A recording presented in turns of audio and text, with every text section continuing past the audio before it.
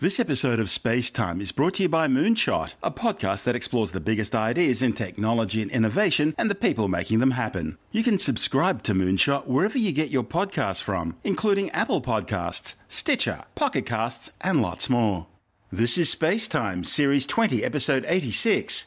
Coming up on SpaceTime, solving a black hole mystery, the Mars 2020 rover to have 23 eyes, and the discovery of strange auroral activity on Jupiter. All that and more coming up on SpaceTime.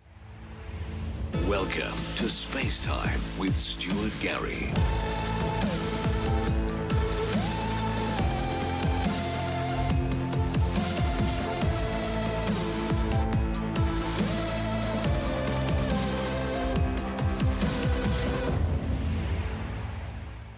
Astronomers have for the first time measured the acceleration zone of a powerful jet of plasma being shot deep into space by a feeding black hole. The findings, reported in the journal Nature Astronomy, indicate that these intense plasma streams are charged within 30,000 kilometres of the black hole itself.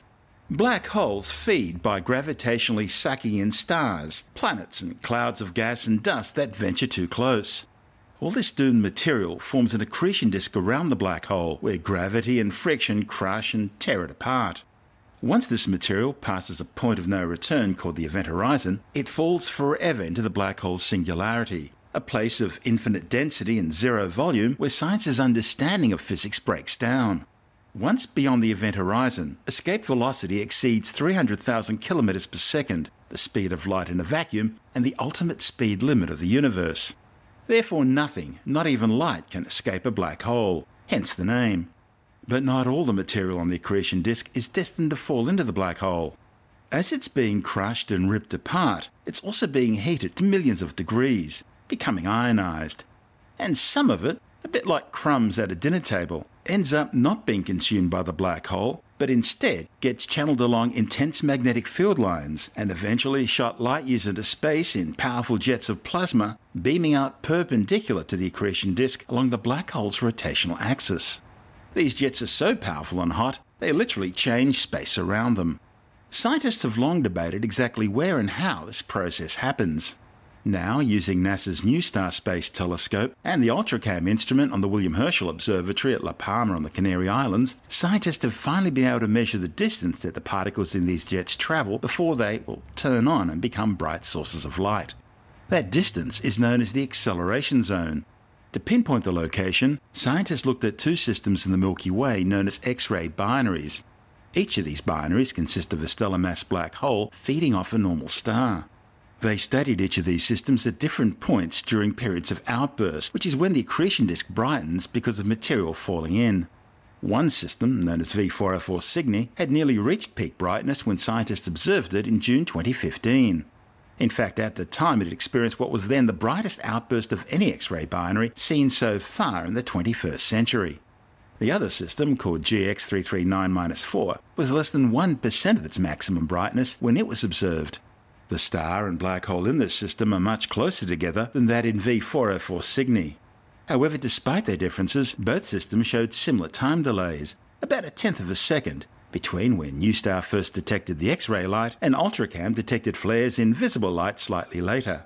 To you and me, that delay of 1/10 of a second is less than the blink of an eye, but it's highly significant for the physics of black hole jets. The study's lead author, Pashak Gandhi from the University of Southampton, says it's possible that the physics of the jet isn't determined by the size of the accretion disk, but instead by the speed, temperature and other properties of particles at the jet's base. The best hypothesis scientists have to explain these results is that the X-ray light originates from material very close to the black hole. Strong magnetic fields propel some of this material at very high speeds along the jet. This results in particles colliding at near light speed, in the process energizing the plasma until it begins to emit the stream of optical radiation caught by UltraCam. As to exactly where in the jet this is occurring, well, the measured delay between the optical and the X-ray light helps to explain this. By multiplying the amount of time by the speed of the particles, which is nearly the speed of light, scientists are able to determine the maximum distance the particles have travelled. And this expanse of about 30,000 kilometres represents the inner acceleration zone in the jet, where the plasma feels the strongest acceleration and turns on by emitting light. Now that 30,000 kilometres may be some 3 times the diameter of the Earth, but in cosmic terms it's just a tiny amount, especially considering that the black hole in V404 Cygni has some 3 million times the Earth's mass. To achieve their measurements, the space-based X-ray telescope and the ground-based optical telescope had a look at the X-ray binaries at exactly the same time during the outbursts, in order for scientists to be able to calculate the tiny delay between the telescope's detections. Such coordination requires complex planning between observatory teams, and it was only possible for about an hour during the outburst. The results also appear to connect with scientists' understanding of supermassive black holes, much bigger than the stellar mass ones in this study. In one supermassive black hole system, known as BL Lacertae, weighing some 200 million times the mass of our Sun, scientists were able to infer time delays 1 million times greater than what was in this study. That means the size of the acceleration area of the jets is likely related to the mass of the black hole. The next steps are to confirm this measured delay in observations of other X-ray binaries, and then to develop a theory that can tie together the jets in black holes of all sizes. You're listening to Space Time. I'm Stuart Gary.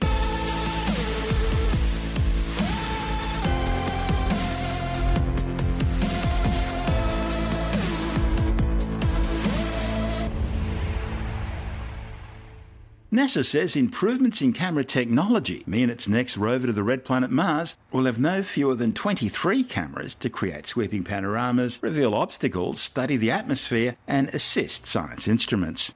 When NASA's Pathfinder touched down on the surface of the red planet back in 1997, it had a total of just 5 cameras on board. 2 on the mast that popped up from the Pathfinder lander itself, and 3 on its microwave oven-sized robotic 6-wheeled rover Sojourner. Since then, camera technology has taken a quantum leap. The larger golf cart-sized Mars rovers Spirit and Opportunity each had 10 cameras, including on their landers. And the car-sized Mars Science Laboratory Curiosity rover has no less than 17 cameras. You may not realise it, but photosensors that were improved by the space program have now become commercially ubiquitous. Cameras have shrunk in size, they've increased in quality, and they're now carried in virtually every cell phone, tablet and laptop. And the 23 cameras now being incorporated aboard the Mars 2020 rover, now under construction at NASA's Jet Propulsion Laboratory in Pasadena, California, will set new standards. 6 cameras aboard NASA's Mars 2020 rover will provide mission managers with dramatic views during the rover's descent and landing, including provision of the first videos of parachutes opening in the atmosphere of another planet. Replacing Curiosity's high-definition mast cam is the new Mastcam Z stereoscopic cameras. The Z stands for zoom because the new cameras will have 3:1 zoom, which will act as the rover's main eyes. They can also support more 3D images and are ideal for examining geologic features and scouting potential samples from long distances. In fact, features like erosion and soil textures will be able to be spotted at distances greater than a football field. Routinely using 3-dimensional images at high resolution should pay off in big ways. That's because they'll be useful both for long-range and near-field science targets. Another camera on the new rover will be known as the SuperCam Remote Microimager. This high-resolution remote colour imager will do the job of the old ChemCam used on Curiosity. As well as that, there'll be a CashCam camera inside the rover's body, which will study samples as they're stored and left on the surface for collection by future sample return missions. A Lander Vision System camera will use computer vision during the landing phase, using a new technology called terrain relative navigation. And then there's SkyCam, a suite of weather instruments which include a sky-facing camera for studying clouds in the Martian atmosphere. The Spirit, Opportunity and Curiosity rovers were all equipped with engineering cameras for planning drives, known as navcams, as well as avoiding hazards, known as hazcams. Now these cameras only produced 1 megapixel images in black and white. But on the new rover, the engineering cameras have been upgraded to acquire high-resolution 20 megapixel wide-field colour images. The wider field of view is crucial for the 2020 mission, and that means less time spent panning, snapping pictures and stitching. The cameras are also able to reduce motion blur, as they can take photos while the rover's on the move. As the name suggests, the Mars 2020 rover is slated to launch in 2020. I'm Stuart Gary. This is Space Time.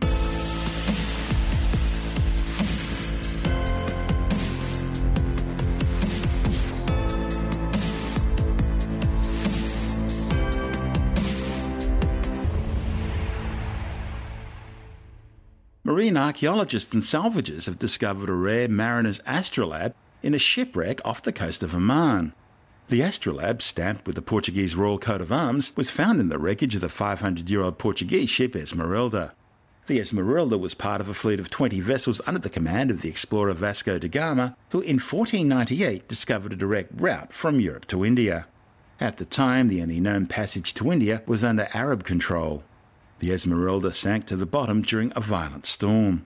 Astrolabes were used in classical antiquity by astronomers and navigators to measure the inclined position in the sky of a celestial body. They were used primarily to identify planets and stars to determine your local latitude at a given local time. The problem is they weren't very reliable on the heaving decks of ships in rough seas. Eventually, the mariner's astrolabe was developed to solve the problem. The mariner's astrolabe, or sea astrolabe, was really more of a graduated circle with a turning board used to measure vertical angles. To find out more, Andrew Dunkley is speaking with Dr. Fred Watson from the Australian Astronomical Observatory. Let's talk about the Astrolabe. It is a quite unusual find and quite rare, I would imagine. It is indeed. So this is something that has been excavated from a shipwreck, an ancient shipwreck off the coast of Oman in the Middle East. And the thinking is that this is the earliest example ever found of one of these devices. It's called an astrolabe, but one that's specifically used for navigation, for marine navigation. It's a mariner's tool because, and the reason I say that, and we might preface our remarks on this topic with a little bit of history here. Yes. So an astrolabe is basically a device. It's usually in the shape of a brass disc with calibrations on it, with a kind of sighting or a pointer on it, which you line up with a star. So you kind of hold the disc up in one hand so that it's in the vertical plane, and then you point the bit that's pivoted towards a star, and you can read off the height of the star. And that's the basis of an astrolabe. There are other aspects to it too, because you can use them for finding stars as well. But that instrument actually dates back, I think the earliest record found of one is in the 9th century. There was a lot of Middle Eastern astrolabes made. They were made by basically scientists in the 10th and 11th centuries. So those astrolabes are used for scientific, or were used for scientific purposes. This one that's been found in the ocean is much later than that, and it's fairly accurately dated at between 1495 and 1502 when it was made. But the reason why it's exciting is because it was used for navigation. It was a mariner's astrolabe rather than one that's used by scientists for, working out the positions of stars and things like that. So that's the bottom line. What is it? Well, once again, it's a brass disc, very highly corroded. It might actually be copper, actually, looking at the it's hard to tell, isn't images that I've seen. But the history is really interesting because this ship actually sank in 1503, and it was one of the fleet of Vasco da Gama, the Portuguese explorer, who was an explorer, so he was doing his thing. The particular ship that we're talking about was called the Esmeralda, which is a name I love. The Esmeralda went down during a storm 1503. So that's the latest date this astrolabe could have been made. Actually, you could probably say 1502 because they'd been at sea for quite a while. But the really interesting bit, and the reason why you can be fairly precise about the earliest date that it could be made, is because of the markings on it. So yes, it's got the degree angles on, which apparently were revealed by laser processing at the University of Warwick in the UK. Yeah, because you can't see it with the naked eye. It's so corroded. That's right. The technology of today can reveal these hidden things. It is astonishing what you can do with this kind of thing, and I've seen examples of this sort of thing before. Ancient mechanisms being dissected by lasers and computers, and X-rays too, in fact, in some cases. This one was done by laser scans, though, as I said, at the University of Warwick. And one of the things, well, it's certainly revealed the graduations, but there are emblems on this astrolabe as well. And one of them is the personal emblem of Don Manuel I, who was the King of Portugal at the time. And he ascended to the throne in 1495. And so the thinking is that his royal emblem would not have been placed on the astrolabe if he wasn't king. So the thinking is that when this astrolabe was made, he was the king, and that dates it after 1495. The boat sank in 1503. So you've got a fairly narrow window of when this thing was made. So it's probably a pretty new device when it was carried on board the ship. Yeah, and it would have been considered high tech in those days, I imagine. Absolutely, yeah, very high tech. Astrolabes go back 500 years before this, but to have one that is for marine purposes, it's very interesting. It's, as I said, probably the earliest known. So it would have been used to assist with navigation, I suspect. That's right, yeah. And so that using the measurements from the Astrolabe, they would have been able to figure out where they were or where they were going, but how accurately? Pretty accurately, actually. In terms of latitude, that's the great thing about an astrolabe. You can use it to measure, well, the height of the sun or the height of a star above the horizon, either at noon in the case of the sun or at the highest point in the case of a star, which is kind of like a star noon. And once you've made those measurements, certainly as far as stars are concerned, that immediately gives you your latitude, because if you know the position of the star in the sky, you measure its height above the horizon, that tells you your latitude. Longitude's a trickier thing to work out, and as I'm sure you know, it was another more than 200 years before the problem of finding figured it out. Yeah, that was done by chronometers. So it was John Harrison, the Englishman, who perfected the chronometer, and I think about 1760 was when his final chronometer was made, that really solved the problem of longitude properly. But before that, longitude was an iffy thing. And of course, that comes about because the Earth's rotating. So you need to know the time accurately before you can make any measurements. And if you don't know that, you do have some idea, but it's a very high level of error. But latitude is different. Latitude's easier to find, and an astrolabe will do that for you. And by the way, just a footnote to what I was saying before, it's made of bronze. That's the material of which it's made. Yeah. Now, the other interesting thing in terms of seafaring navigation, the Vikings didn't use an astrolabe as far as I know, but they did use a thing called a sunstone to navigate. That's right, they did, which were basically, I think the sunstones were magnetised stone that pointed north. I think that's right. There is something else, though, about a sunstone that's in the back of my mind, and I can't think of what it was. I'm not sure, but I think they could hold it up to the sun on a cloudy day, and it would enable them to see the disk of the sun through the clouds or something like that. And that's right. I've certainly read about this. I do remember the idea of it being useful on cloudy days, but I think it's because they were magnetic. Yeah, maybe. Maybe you're right. And so it sort of basically, instead of seeing the sun, it lets you see which way north is. Yeah, the Vikings were a clever bunch as well. This is the thing. These sorts of finds show you that the people of hundreds or even thousands of years ago were not dumb. I mean, they had some pretty high-tech concepts that they worked with. It's only technology of today that makes us think we're more clever, but we really aren't. We've just got better tools. But that's correct. They had it all together.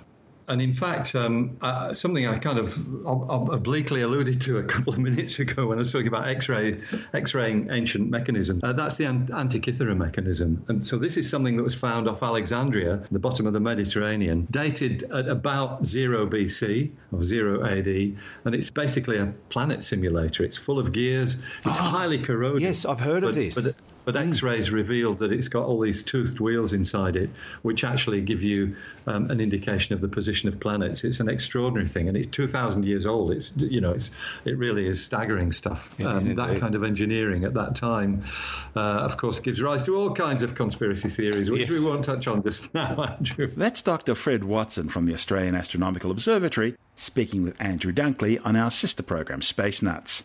And this is Space Time. I'm Stuart Gary. If you want more space time, check out our blog where you'll find all the stuff we couldn't fit in the show, as well as loads of images, news stories, videos, and things on the web I find interesting or amusing. Just go to spacetimewithstuartgary.tumblr.com. That's all one word and in lowercase, and that's Tumblr without the E. You can also follow us on Twitter through @StuartGary, at Spacetime with Stuart Gary on Instagram, and on Facebook, just go to www.facebook.com/Spacetime with Stuart Gary.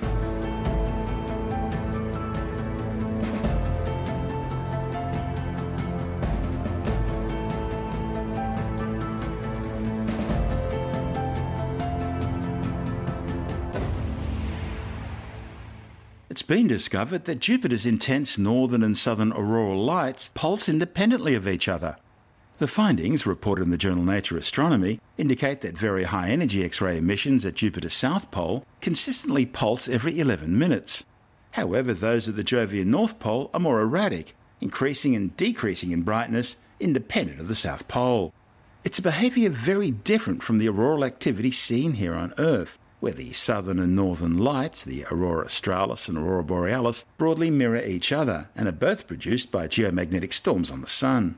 The new findings are based on observations made by both the European Space Agency's XMM Newton and NASA's Chandra X-ray space telescopes.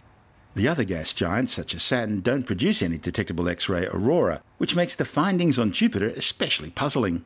The study's lead author, William Dunn from the Mullard Space Science Laboratory and the Harvard-Smithsonian Center for Astrophysics, says researchers thought the activity of Jupiter's X-ray auroral emissions would have been coordinated through the planet's magnetic field and so didn't expect to see them pulsing independently. Dunn says scientists will now need to try and understand what's happening, and he plans to use NASA's Juno spacecraft, which is currently orbiting the gas giant. Since arriving at Jupiter in 2016, Juno's been rewriting much of what's known about the solar system's largest planet. The problem is the probe doesn't have an X-ray instrument. So, in order to understand how the X-ray auroral activity is produced, the authors will combine Juno's observations with those from XMM Newton and Chandra. One of the theories that Juno may help to prove or disprove is that Jupiter's auroras form separately when the planet's magnetic field interacts with the solar winds. The authors suspect that the magnetic field lines vibrate, producing waves that carry charged particles towards the poles, and that these change in speed and direction of travel until they collide with Jupiter's atmosphere, generating X-ray pulses. Using the XMM Newton and Chandra observatories, the authors produced maps of Jupiter's X-ray emissions, identifying an X-ray hotspot at each pole. Each of these hotspots covers an area bigger than the surface of the Earth. Studying each to identify patterns of behaviour, they found that the hotspots have very different characteristics. Scientists already know it involves a combination of solar wind ions and ions of oxygen and sulfur originating from eruptions on the volcanic moon Io. However, their relative importance in producing the X-ray emissions is still unclear. What's made these observations possible is being able to see both the Jovian poles at once, something which hasn't been possible over the last 10 years. Comparing the behaviours of the two poles allows researchers to learn about the complex magnetic interactions going on. The authors hope to continue tracking the activity of Jupiter's poles over the next 2 years, using X-ray observing campaigns in conjunction with Juno to see if this previously unreported behaviour is commonplace. This is Space Time. I'm Stuart Gary. Okay, let's take a break from the show now and bring a few words from today's sponsor. And today's episode of Space Time is brought to you by Lawson Media, the makers of the new podcast Moonshot. Moonshot's a podcast exploring the biggest ideas in technology and innovation and the people making them happen. The moonshot ideas discussed on the show are about to change the world as we know it. Topics already covered include the efforts to go to Mars, the rise of AI or artificial intelligence, humans augmenting their body with technology, Terminator watch out, the bionic man's on his way, and things that have been especially close to my heart, flying cars and jetpacks. I've been waiting for flying cars and jetpacks since high school, and they're still not here. Well, Moonshot tells you where we're at. There are also great in-depth discussions with entrepreneurs like Brian Johnson, who's invested $100 million of his own money to build chips that can eventually be implanted into your brain to fix problems that may even allow you to learn new skills or abilities in an instant. Moonshot's hosted by journalists Christoph Lawson and Andrew Moon, and includes awesome theme music from Breakmaster Cylinder, who did the music for the Reply All podcast. You can subscribe to Moonshot on Apple Podcasts, Pocket Casts, Stitcher, Castbox FM, or wherever you get your podcasts. For more information, visit the website moonshot.audio. That address again, moonshot.audio. And we'd like to thank Lawson Media and Moonshot for supporting Spacetime. And now it's back to our show.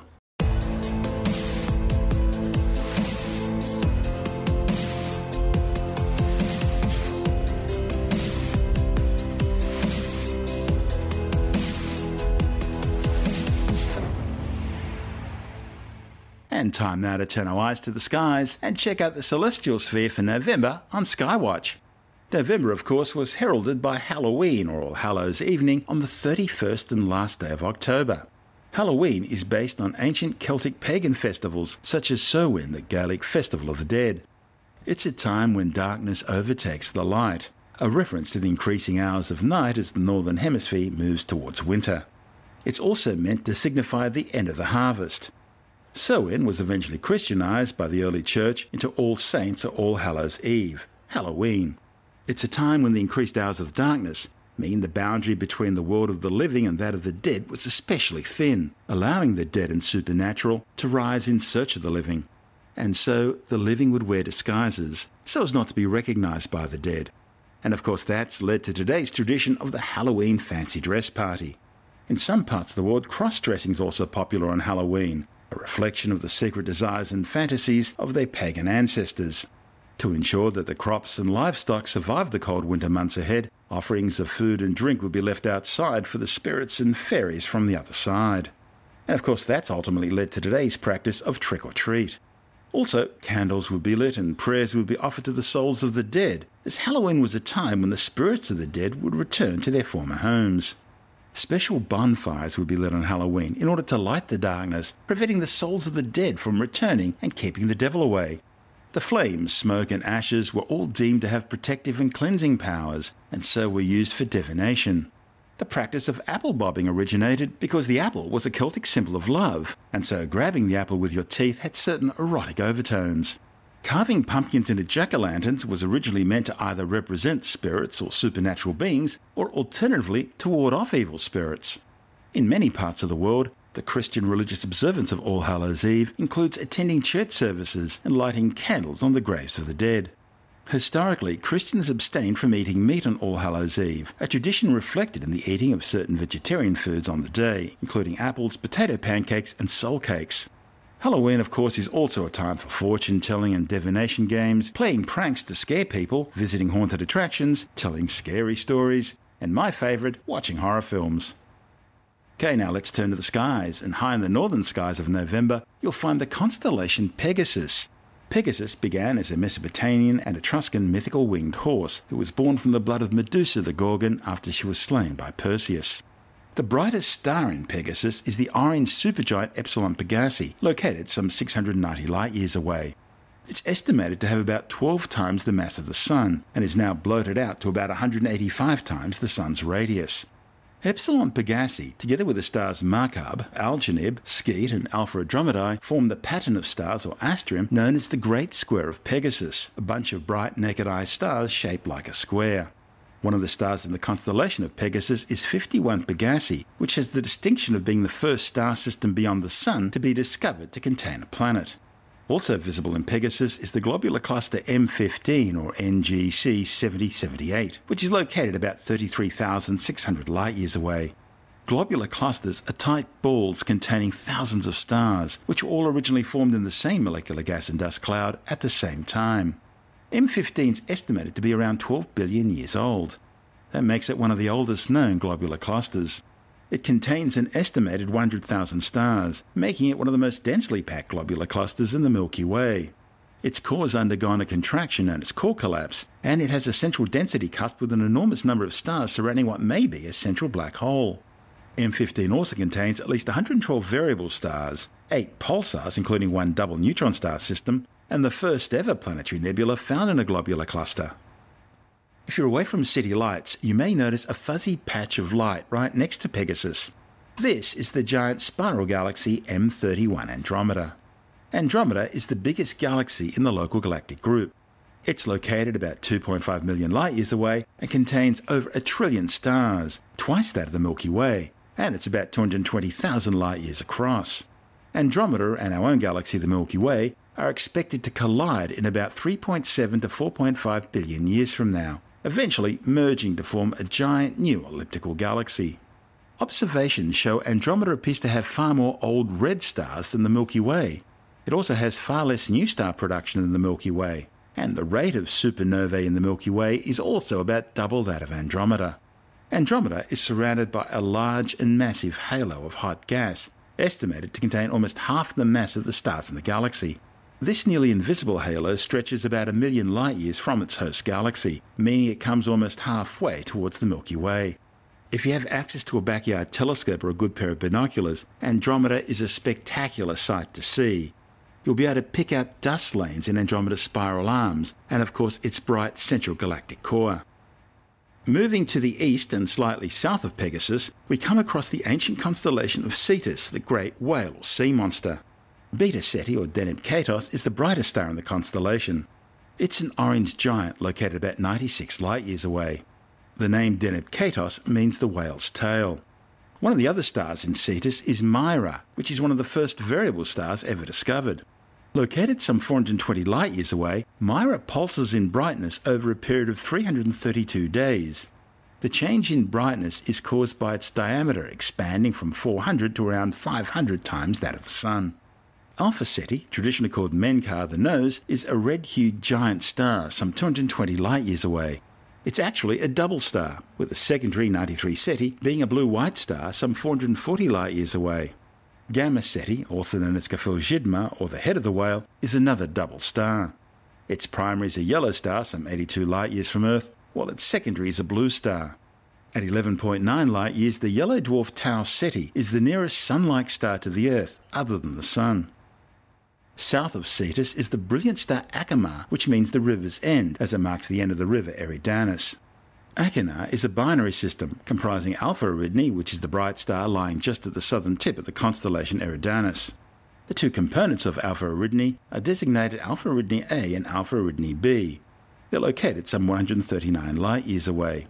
Of the 10 apparent brightest stars in the night sky, Alpha Eridani is the hottest and bluest in colour due to Achernar being a spectral type B main sequence star. Interestingly, Achernar has an unusually rapid rotational velocity, causing it to become oblate in shape. The secondary star is a smaller spectral type A white star, which orbits the primary at a distance of about 12 astronomical units. An astronomical unit is the average distance between the Earth and the Sun, which equates to about 150 million kilometres, or just over 8 light minutes. If you follow Eridanus towards the east, you'll find Orion the Hunter, a familiar signpost in the southern summer skies. To the west of Orion is the constellation Taurus the Bull. Located in Taurus, you'll find the Crab Nebula, the remnant of a star which Chinese astronomers saw explode as a supernova way back on the 4th of July, 1054. They recorded the sudden appearance of a new star in their sky charts at the exact position of the Crab Nebula. They reported that the supernova appeared brighter than the planet Venus for weeks before finally fading from view after almost 2 years. The Crab Nebula is located some 7,000 light-years away, and it's still expanding at a rate of over 5 million kilometres an hour. At the heart of the nebula is a rapidly spinning neutron star, or pulsar, rotating like a lighthouse beacon at some 30 pulses per second. It's emitting radiation at all wavelengths, from gamma rays and X-rays through ultraviolet and optical, right through to infrared and radio waves. Observations indicate the pulsar is slowing down, and based on its current rate of deceleration, it'll fall to just about half its current rate of rotation within the next 1,000 years. November's also a good time to check out the Pleiades, or Seven Sisters, one of the nearest open star clusters to the Earth. Depending on whose measurements you prefer, they're somewhere between 118 and 137 parsecs away, a parsec being 3.26 light-years. Yeah, that's right, Han Solo got it wrong when he spoke about the Millennium Falcon's top speed in parsecs. Also known as M45, the Pleiades are located in the constellation Taurus and are composed mostly of hot blue-white stars. Amazingly, different cultures in vastly different parts of the world all describe the Pleiades as seven sisters or seven women, possibly some ancient throwback to an early common human civilization. Just like October, November sees 3 meteor showers, the November Orionids, the Taurids and the Leonids. Although peaking in late October, the Orionids are continuing to sprinkle down during the start of November and are usually at their best in the small hours before dawn. They're generated by the debris trail left behind by the comet Halley and appear to radiate out from the direction of the constellation Orion the Hunter. The Orionids are swift but don't expect more than 3 meteors per hour. The Taurid meteor shower is generated by the comet Encke and, as the name suggests, appear to radiate out from the constellation Taurus the Bull. Both Encke and the Taurids may be the remnants of a much larger comet which disintegrated over the past 20,000 to 30,000 years, breaking into several pieces and releasing material through normal comet-like activity, and maybe occasionally by close encounters with the gravitational tidal force of the Earth and other planets. In fact, this cometary stream of material is the largest in the inner solar system. Being so spread out, the Earth takes several weeks to pass through it, causing an extended period of meteor activity compared to the much smaller periods of activity in other showers. Interactions between these debris trails and Jupiter have caused the Taurids to be segmented into separate northern and southern streams. The southern Taurids usually last from about September the 25th through to November the 25th, while the northern Taurids go from October 12th all the way through to December 2nd. The Taurids are also quite diffuse, usually only producing about 7 meteors per hour. However, they are composed of more massive material, pebbles instead of dust grains, so they tend to produce a high percentage of very bright meteors or fireballs produced by the larger meteoroids as they burn through the atmosphere. You can expect the southern turrets to put on their best show just after midnight on November 5th. And finally we come to the Leonids meteor shower. It'll peak around November the 18th, producing about 15 meteors an hour. However, it's been known to occasionally produce some really spectacular meteor storms, with showers in 1991, 2001 and 2002, each producing up to 3,000 Leonid meteors an hour. The Leonids usually pick up after midnight, with peaks occurring just before dawn. Produced by debris from the comet Tempel-Tuttle, the Leonids radiate out from the constellation of Leo the Lion. Larger Leonids can be up to 10 millimeters across with a mass of up to half a gram and are known for generating bright meteors. In fact, it's been calculated that the annual Leonids meteor shower usually deposits between 12 and 13 tons of particles across the planet. Now also this month, if you're in the Northern Hemisphere, look for the comet C2017-01. It should be a binocular-friendly magnitude 7 or 8 greenish object. Using Polaris, the North Pole Star, as a guide, look in the east to the northeast sky in the late evening.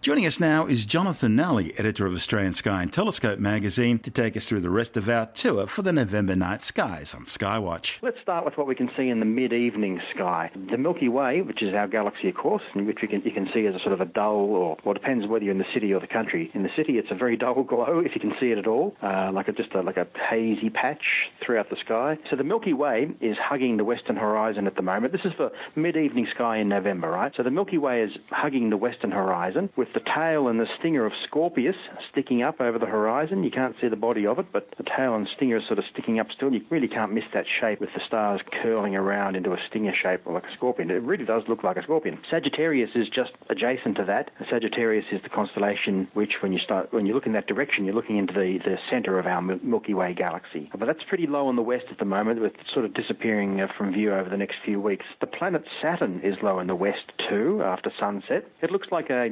moderately bright, slightly yellowish star. So if you see something that looks like that in the western part of the sky after sunset, in the first half of November or so, that's probably Saturn you're looking at there. The northern half of the sky at the moment looks pretty bare, filled as it is with a bunch of big constellations, but one that have very few bright stars. Now I'm talking about Pegasus, which is the winged horse, of course. Famous Mr. Ed. Mr. Ed. Oh, Wilbur. And you've got Pisces, you've got Cetus, the whale, Aries, the ram, and Eridanus, the river, which is just, I don't know how they get some of these shapes. Eridanus, the river, right? It's just they did it join the dots of all these different stars, and it goes forever, all across the sky. And, I mean, you wouldn't look up in the sky and think, oh, there's a river. I'm still trying to get over Pegasus, the horse, of course. Over in the eastern sky, the constellation Orion is starting to poke its head up above the horizon in the evening during November. Now, this is the sign for us in the south of the planet that summer is approaching. If you're up in the northern half of the planet, I'm afraid it's starting to get colder as winter comes along, but it's the sign that the seasons are changing. And for me, at least, being a Southern Hemisphere sky watcher, I just love coming up to summer because we've got some really great things to see. Now, if you're out there trying to find the Southern Cross during November and you can't spot it, well, don't worry, you don't need new glasses or anything. And during the evening hours at this time of the year, the cross is actually upside down and either very low on the horizon, the southern horizon that is for some people, or it could be hidden below the horizon for other people depending on your latitude, because when it has swung around upside down the south like that, it is actually below the horizon at that point for the top half of Australia, if you like, and other people around the southern hemisphere at similar latitudes. But on the other hand, if you're sky watching in the early hours of the morning, you should be able to find the cross lying on its left-hand side about a third of the way up from the southern horizon. This is because, the Earth is rotated during that time, and we're looking at a slightly different angle, so the cross has risen up from below the horizon, and there it should be in the sort of very south-southeast sky. The two pointer stars are nearby. They call the pointers because they point towards the Southern Cross. One of them is the famous Alpha Centauri. And why is it famous, Stuart? Because it's the nearest star system. That's not the answer I was expecting. I'll ask it again. Why is it famous, Stuart? Because that's where the Jupiter 2 was headed. Jupiter 2 from Lost in Space. Yes. They were trying to get to Alpha Centauri, the closest star system to Earth, and they couldn't find it. And we know why, don't we? It's all that Dr. Zachary Smith's fault. He snuck on board and he overbalanced the whole thing, and they took off in the wrong direction and spent years and years and years trying to, instead of just turning around and coming back. Well, they still managed to find their way to a midway fueling point somehow. I remember that in one of the episodes. If they knew where the mid-flight fueling point was, they couldn't really be lost because they must know where they are then. Well, your show would be over, wouldn't it? Well, exactly, yeah.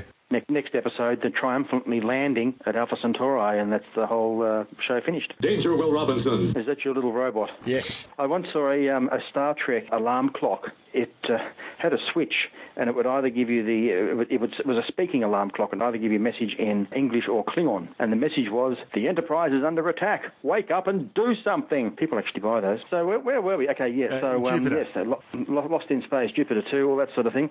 So by about 3 a.m., the sky has changed quite a lot as the Earth has rotated, and of course it's brought new constellations into view in the eastern part of the sky. So you'll then have Orion really riding high in the northern sky, or depending on your latitude, it might even be close to overhead. It's actually overhead at the equator. It sort of straddles the northern and southern halves of the sky, Orion does. There's also the constellation Canis Major with its bright star Sirius, the brightest star in the sky. That's high overhead for people in the southern hemisphere. It's actually a double star, of course, Sirius. Sirius is a famous double star, of course. Yeah, it's got the tiny companion. The other constellations that are appearing in the eastern sky in the early hours, you've got Gemini, you've got Leo and Cancer. They're all visible in the northern half of the sky. So give it another couple of months and they'll be up and around the sort of late evening. You'll be able to see those in the sky. And I've always got a sort of soft spot for those sort of constellations because when I was first getting into astronomy, these were some of the first ones I identified. And I thought, wow, what I see on my map here, I can now equate that into the sky. And then, I know what I'm looking at. This is when you were waiting for the dinosaur to go to school. Dino. Yes, Dino. I still use that description whenever I'm doing a story on sauropod dinosaurs. I always say, the ones that look like Dino. Everyone knows what that means. It's great. Perfect. There you go. Yeah. Now, if it's planets you're after, as mentioned before, Saturn can be seen in the west just after sunset, or probably for an hour or two after sunset, actually, during November. Look a little bit lower down and toward the horizon, though, after sunset, and you might be able to spot Mercury, which just looks like a tiny white star. It's going to be in the sort of twilight glow, so you've got to look carefully and make sure you don't have any trees and things in the way. If you can see Mercury, try and look just a little bit to its left, and you might see another star, which really is a star this time, and it has a red glow to it, and that's the star Antares. The opposite of Mars. The rival of Mars, yeah. So the reason being that they both look similar in the sky. They've sort of got this ruddy, reddish sort of colour, and they're fairly bright. And sometimes Mars can find its way along its orbit and actually come close to Antares, and that looks pretty specky. It's like that. So yeah, Antares is the brightest star in the constellation Scorpius. I said earlier on that if you're out sort of mid-evening, all you can spot is the tail of Scorpius sticking up over the horizon. Well, if you're out a bit earlier, around sunset, just after sunset, you can see, if you've got a clear horizon, Antares, but you won't really see much of the rest of the stars of that part of the constellation. Now, by the end of November, Mercury, which we were just talking about, will have risen a little bit higher, actually, and Saturn will have dropped a little bit lower in the sky, and so they should be quite easy to see. And in fact, you'll be able to see them side by side in the evening twilight around the end of November, in the last week in November, so have a look for that. Now, none of the other planets that are bright enough to be seen with the naked eye are visible during the evening at the moment. Instead, you'll have to be an early riser, and if you're an early riser, you'll be able to catch Mars in the eastern sky as dawn is beginning. Just talking about Antares, Mars looks like a sort of a medium brightness or slightly less than medium brightness star. It's not a star, of course, but that's what it looks like. Reddish, ruddy, sort of orangey colour. So you should be able to spot that out in the eastern sky before dawn. Below it, and really close down to the horizon, actually, though, within the sort of dawn twilight, you should be able to spot Jupiter. Now, Jupiter's much brighter. It's a whitish colour, and it's much, much brighter than Mars, but it's going to be down very, very low. And skimming the horizon all month, so low, in fact, you probably won't even spot it, will be Venus, which is really, really bright, but being on the horizon, you probably won't see it because you'll have the glow of the dawn coming up, and I'm talking about like a theoretical, unobstructed horizon with no buildings or trees or hills or anything in the way. But if you can get up high, perhaps on top of a hill, you might live on top of a hill or one nearby, if you can get a view over the ocean, particularly where you've got a nice flat horizon, nothing in the way, you might just be able to spot Venus coming up over the horizon before the sun does. But otherwise, you'll probably have a pretty hard time seeing it with it being so low in the sky. And that, Stuart, is sky for November. It's a good time of the year to be stargazing, actually. I mean, the planets come and go. They're visible different times during the year and at different times of the year from year to year, so there's no regularity to it in that sense. But the constellations, they come around the same time every year. And the summer constellations that we're getting into now for us here in the Southern Hemisphere are absolute rippers. We're going to have Orion up high, as I said, and some of the other constellations of the zodiac. The Southern Cross will start to swing up around again and be higher in the sky during the evening. So it's a good time of year, and of course the weather's good. The only difficulty for astronomers is that the hours of daylight are longer and your hours of nighttime are shorter, so you've got fewer hours to get out there and do some stargazing, particularly if it's getting dark later at night. You've got to wait up later at night to get your stargazing in. A lot of people have got to get to bed and go to work, that kind of thing. So swings and roundabouts, good weather, good stuff to see, but shorter night, you've got to sort of play them off against each other. Now, we've been getting a lot of chatter about blue aurora being seen in the northern hemisphere. So I did a bit of digging about this because aurora normally aren't blue. They're pink or greenish sort of colour. Guess what it turned out to be?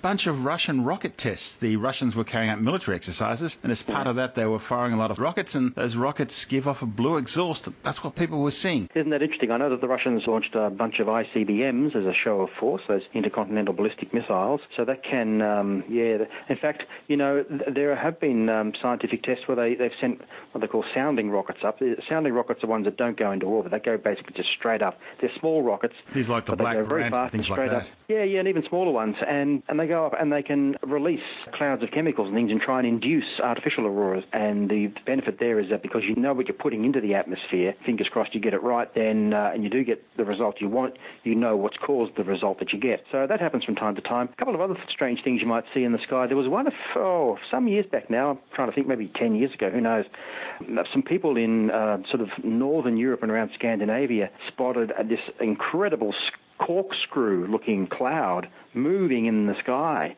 and they thought, wow, UFO and everything. But no, it was a rocket launch that had gone wrong, and the rocket was spinning and tumbling out of control, but it was causing this beautiful corkscrew effect in the night sky. It really would have been quite eerie if you didn't know what it was. And something else you can sometimes see, I haven't seen these reported for a very, very long time, but some amateur astronomers used to spot these because they were looking for these sorts of things, and that is when they send a satellite up into orbit, very often the first orbit the satellite gets put into is a sort of a transition orbit. It might have a very low point and a very high point, and then what they do is they fire a motor called the apogee kick motor at the right time, and that then will circularize the orbit at the altitude they want, which is probably that high point. And what happens when you get this apogee kick motor going off is all these hot gases come out of the exhaust of the rocket and spread out into space. And a rocket nozzle, of course, is like a cone, so the exhaust tends to spread out in a triangular sort of fashion if you look at it from the side. And if you know that it's going to happen, if you follow your rocket launches and things, and you know that there's going to be this satellite in a certain orbit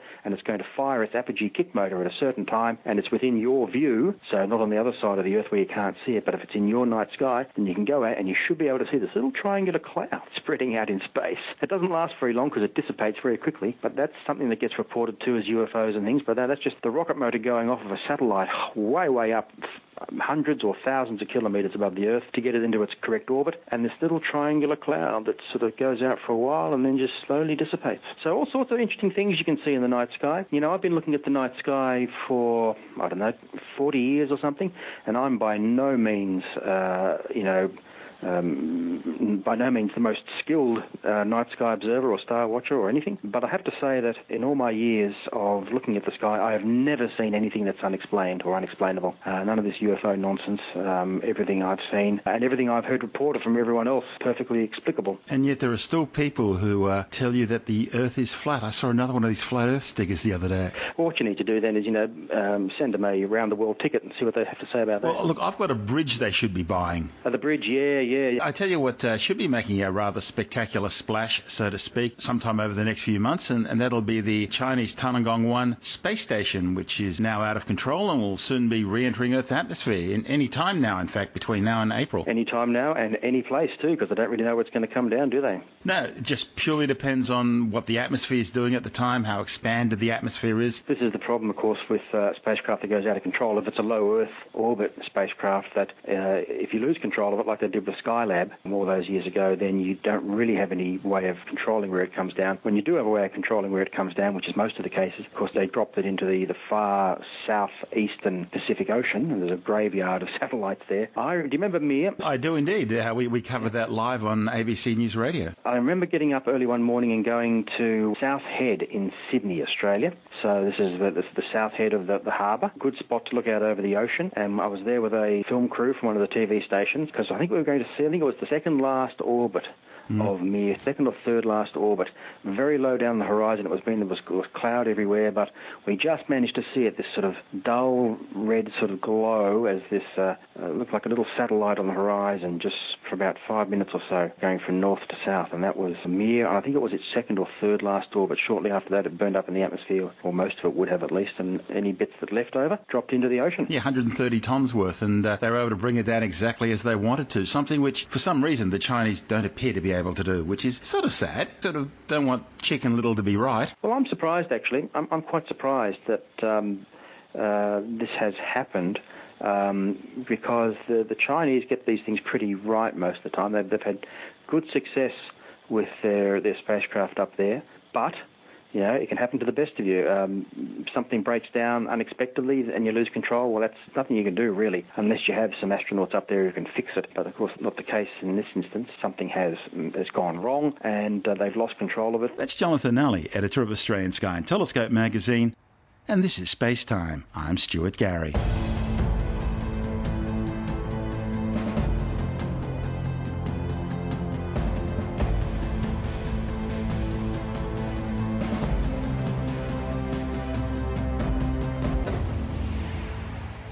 And time now to take a brief look at some of the other stories making news in science this week with a science report.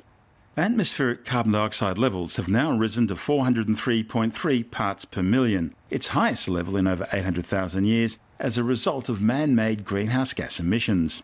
The new 2016 record published by the World Meteorological Organization is also significantly higher than the disastrous 2015 level of 400 parts per million. The increase in concentrations of atmospheric greenhouse gases began in 1750 with the start of the Industrial Age.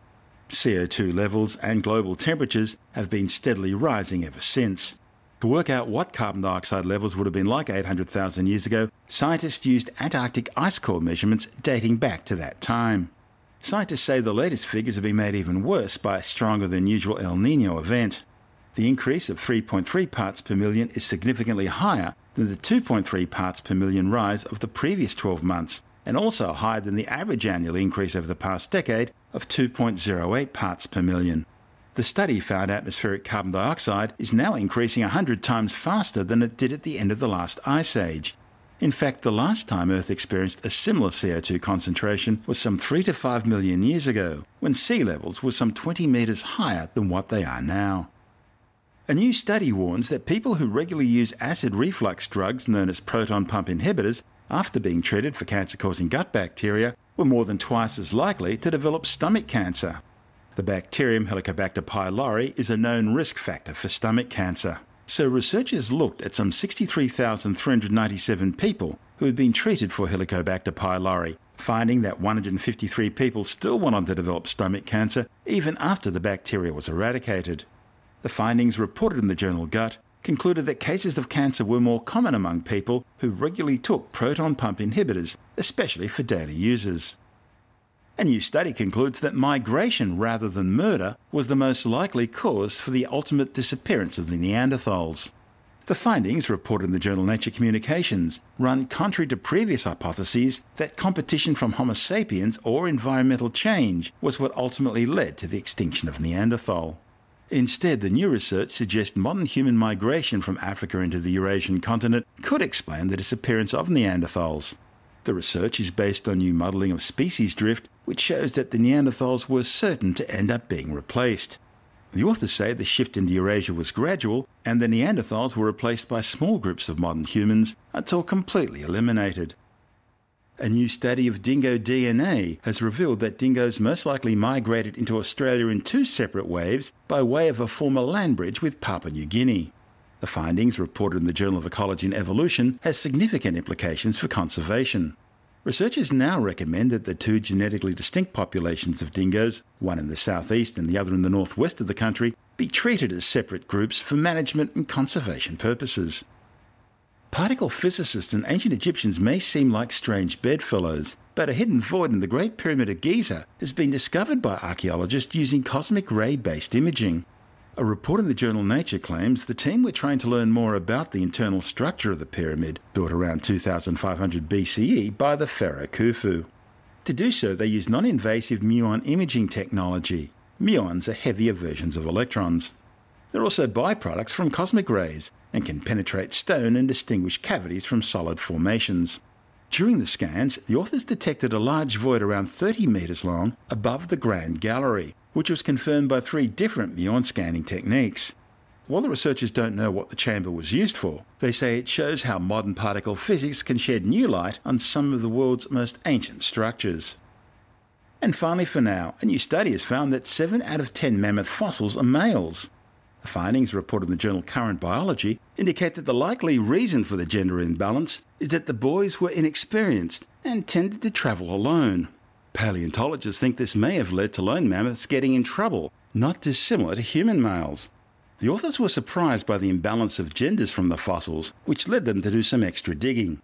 They say the woolly mammoths probably lived similar lifestyles to modern elephants, where the males tend to live alone or in bachelor groups and tend to engage in more risky behaviour.